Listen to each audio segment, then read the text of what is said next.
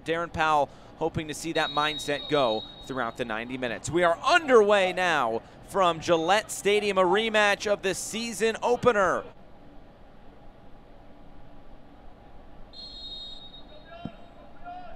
Rosansky sends this towards goal, headed on and in!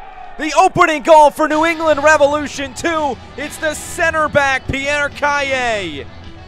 Just his second start on the season and gets goal number 1 for Revs 2. Michel ran away. Rosansky put this right where it needed to be for Pierre Cayet, the Frenchman, to head it home.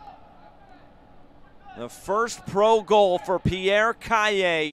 They conceded first against Chattanooga as well. Good ball played into Penn. Penn cutting in field. Going down in the box, penalty! Noah Allen hooking up there with Josh Penn. Fort Lauderdale to respond. There's the penalty. Caputo going down. Dooley's commits the foul.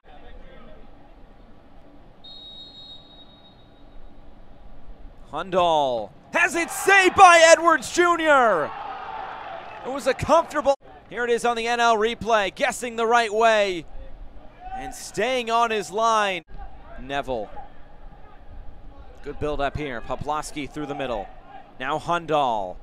Sean Hundal saved by Edwards. Second time Edwards Jr. has denied Hundal tonight.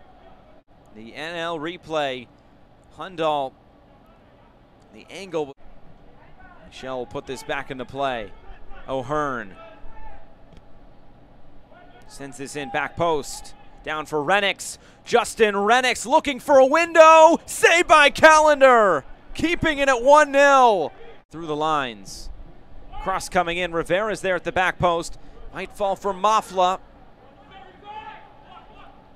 Good first touch by Rivera. It opens up for Damian Rivera, and Mafla puts it in. But the flag is up. The second time Mafla has been called for offside. Neville. Played into space. Justin Renix. He might be in on goal. Justin Renix for New England. Saved by Callender.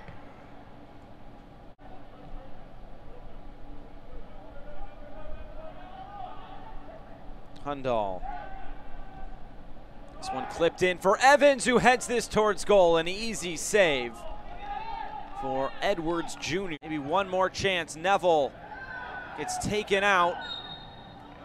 And there's the final whistle. New England closes out a 1-0 win over Fort Lauderdale tonight.